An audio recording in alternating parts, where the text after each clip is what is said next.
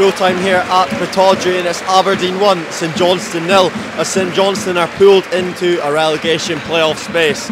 After a goalless first half, Aberdeen really pushed St Johnstone at the start of the second. The defence of St Johnstone eventually cracked in the 64th minute after Nicky Devlin was brought down by Andrew Considine in the box. Referee Chris Graham pointed straight to the spot, and after a lengthy VAR check, Bojan Miovski converted, sending Mitov the wrong way, and that goal proved to be enough to give Aberdeen all 3 points and a fourth consecutive clean sheet.